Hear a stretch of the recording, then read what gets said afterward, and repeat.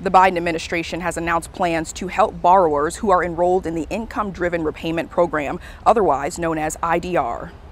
According to federalstudentaid.gov, 9 million borrowers with more than $500 billion in federal student loan are using an IDR plan to pay off their debt. The plans will lower one's monthly payments based off of their income and family size. Jordan Toll is majoring in environmental science. He has an opinion. The idea that the government's profiting off of them training me to make our nation a better, smarter place is just ridiculous and unfair to myself, my posterity, and even my parents.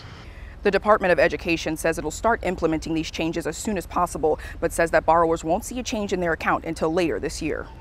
They estimate that 3.6 million borrowers will be 3 years closer to loan forgiveness.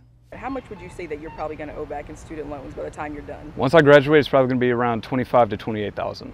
I'm at about maybe $45,000-ish. It'll probably be about $50,000.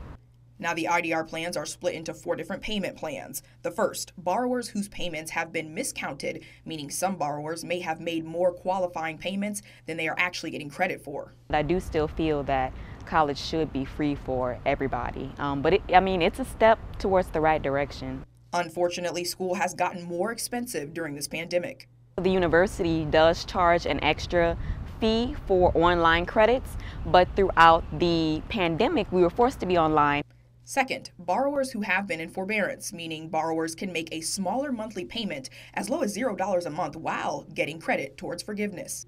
Third, borrowers seeking public service loan forgiveness. It cancels debt for eligible public sector workers after they make 10 years of qualifying monthly payments.